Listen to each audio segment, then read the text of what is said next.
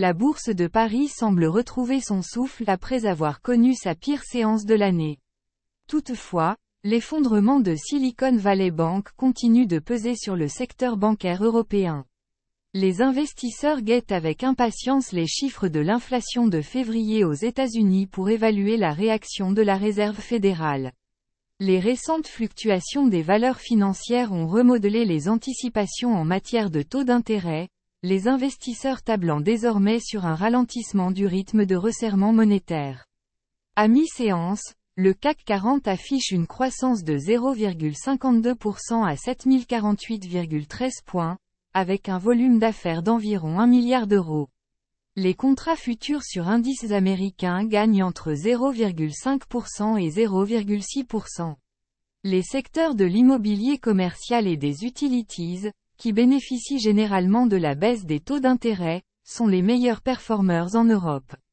Le marché évalue désormais à environ 75% la probabilité d'un relèvement de 25 points de base du taux des Fed Funds, à 4,75%-5%, tandis que celle d'un resserrement de 50 points de base est désormais considérée comme nulle.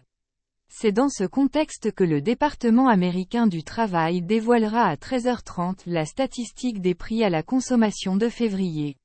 Les investisseurs s'attendent à une augmentation de 0,4% sur un mois des prix à la consommation, après une hausse de 0,5% en janvier, et de 6% sur un an, contre 6,4%.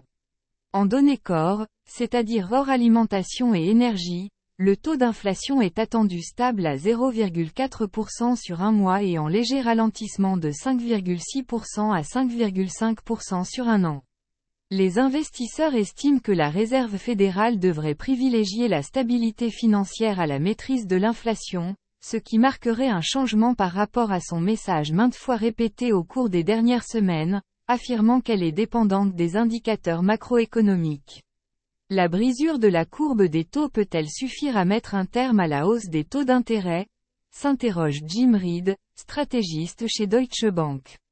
Beaucoup dépendra de la capacité des marchés et du risque de contagion à se calmer suffisamment rapidement.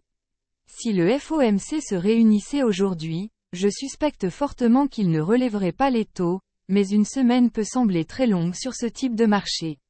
Les investisseurs attendent donc avec impatience l'issue de la réunion de la Réserve fédérale américaine pour évaluer